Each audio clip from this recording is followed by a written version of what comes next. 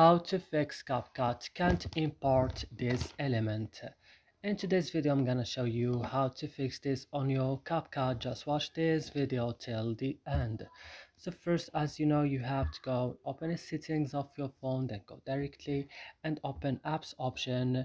Here on apps option you have to search for CapCut, and when you find CapCut you have to open it like this and scroll down and go to storage.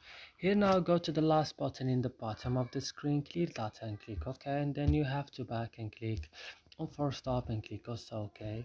And what you should do now, go to your Play Store, update your CapCut. If it's not updated after this, go and restart your phone. And that's it. I hope this video is helpful for you. Do not forget to like, subscribe in our channel. See you in another video.